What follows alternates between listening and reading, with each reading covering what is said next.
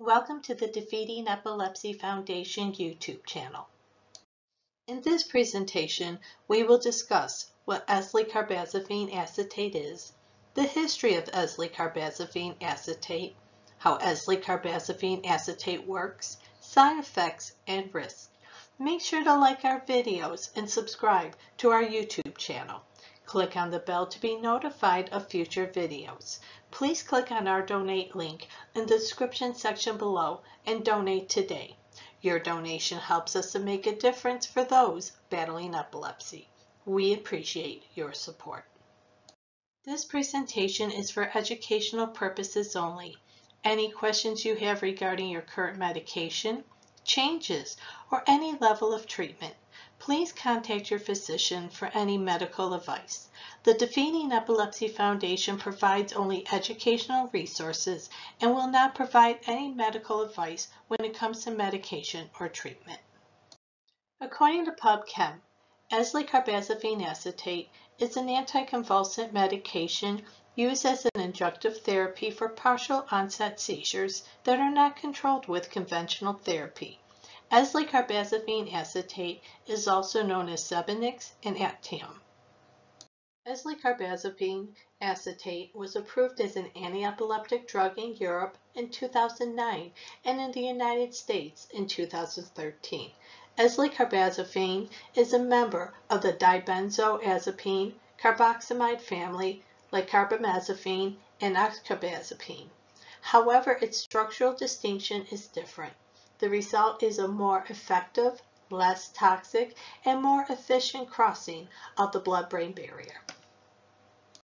Eslicarbazepine acetate is converted into eslicarbazepine, which inhibits repeated neuronal firing and stabilizing the inactivated stage of voltage-gated sodium channels, preventing them to return to activated state.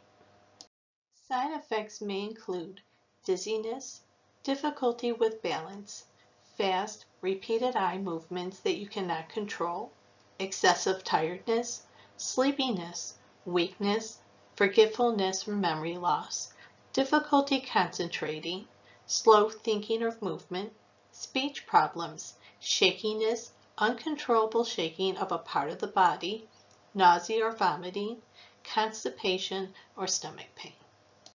Call your doctor immediately if you experience the following: infections that come and go or do not go away, fever, blisters or rash, swollen glands, sores in the mouth or around the eyes, hives, swelling of eyes, face, lips, tongue, mouth or throat, hoarseness, difficulty breathing or swallowing, increase in seizures, headache or confusion, irritability, muscle weakness or spasms, unusual bleeding or bruising, yellowing of the skin or eyes, loss of appetite, pain in the upper right part of the stomach, or blurred or double vision.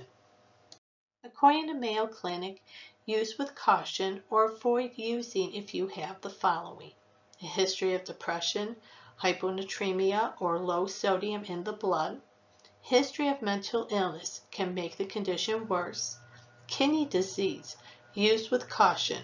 Effects may be increased due to slower removal of medication from the body, liver disease, use is not recommended.